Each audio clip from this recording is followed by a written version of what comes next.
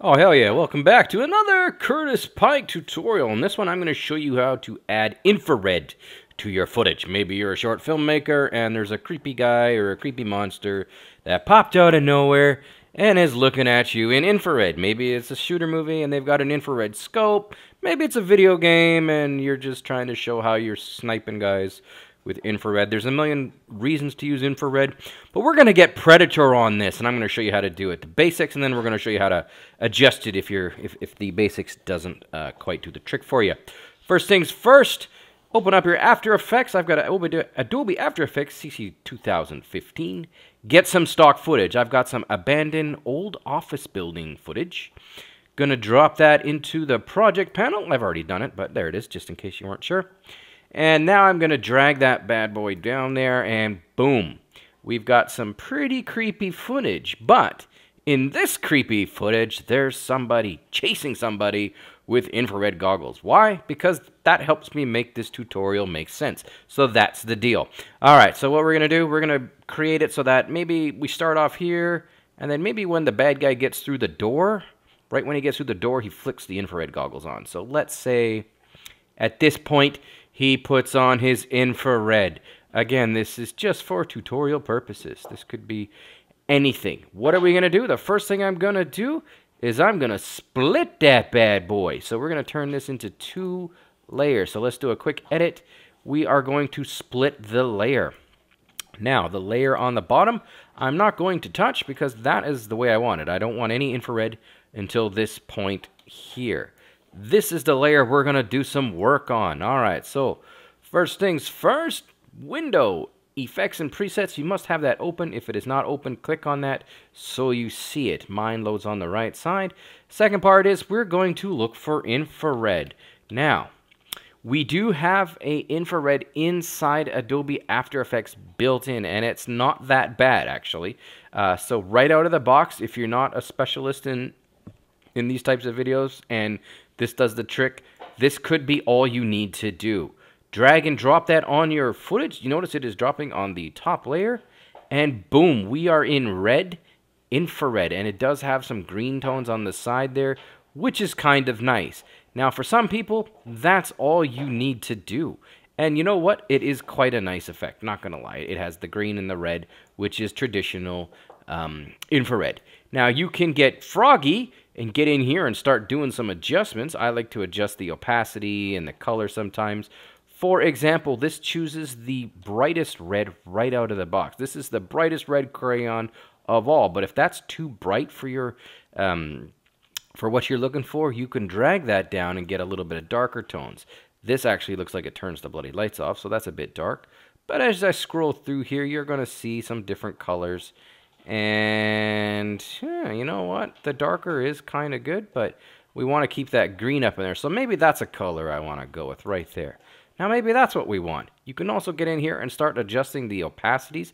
The source opacity, don't really adjust that one too much. I kind of like it at 100% because it keeps the green in. This opacity you can adjust as well. Again, do you want the lights off? Or do you want some sort of various shades? I kind of like the default, not gonna lie. You can also flip through the blending modes. The exclusion is automatically chosen, and it is a good one, but you can look at other ones like difference. I don't know, that's got a nice look to it. Actually, look at that. That really gets the darkers popping, and it doesn't give you that brighty. You know what? Difference is probably better than exclusion. Yes, I quite like that. So maybe we're gonna stick with difference. But oh, lightens, that's just bad. Darken. Ooh, not good. It's just too dark. But let's, you know what? We did some experimentation, and now we got difference up in this. This looks like a real infrared.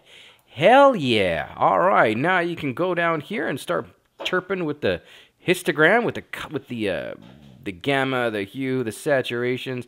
You can see here as I go to the left, wow, that gets right into the weird zone. But if you go too far to the right, it gets dark. So I don't know, you know, what do you think, guys? Yeah, you know what? That looks pretty good. I'm going to Control Z to see where we started.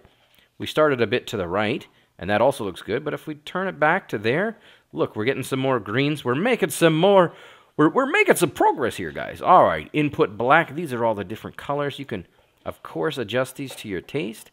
I kind of think it started, you know what? a little bit. I want to keep the green is what I really want. So, you know, let's start, where did we start? Right there. If we go a little bit darker, we still got some nice contrast. Okay, we can go with that. Change the white. Ooh, yeah, what's up? So, I don't know. It starts off pretty good, but you know what? If that's more your style, it's a little bit brighter, as you can see. But again, the tones are really popping against there. It's got some really nice contrast, so maybe that's where you want to go. Again, guys, this is totally up to you. Season to taste. You can also change some of the hue saturation and the different channels. Like for the reds, for example, you can just drag the red hue. So if you want to go like a different kind of infrared, maybe you got some sort of future space age thing, drag that bad boy till you see fit. Or whatever. But I'm just going to Control Z and go with the default, although, well, yeah, the default is about where I would want it. Yeah, let's go back to default. Saturation right here. You want to oversaturate here. I don't know. This has that really predatory look versus more of a washed out look. Again, season that to your taste. And the lightness, yeah. Oh, maybe you want to take some of the light off. That looks pretty nice right there. What do you think, guys? Yeah, drop the lightness there. And bang, you've got a pretty sweet infrared. That looks pretty much the part. Now, if I was doing this for a movie, like, look, here's the transition. Bang, the goggles go on. There we go. If I was doing it for a movie, I might add in a little bit more green. But then again, I don't know. Maybe not, because I do kind of like the green over here. And again, red is part of the heat spectrum. So this would be totally cool. And that's infrared. But anyways, guys, that's how you add infrared. Again, you could start adding more things into it, like solid composites. This is just extra credit. But you'll notice at the top here, we have a solid composite of red. You could add in another solid composite of, let's say, dark green. Where do we want to go with our green? And let's see if that actually adds in yet. No, it doesn't add, but you could actually go ahead and start changing with the opacities. It's not really working, so we're going to switch that to exclusion. Okay, so we got a little bit of a different color. We've added a little bit more green to it. Again, nothing overwhelming.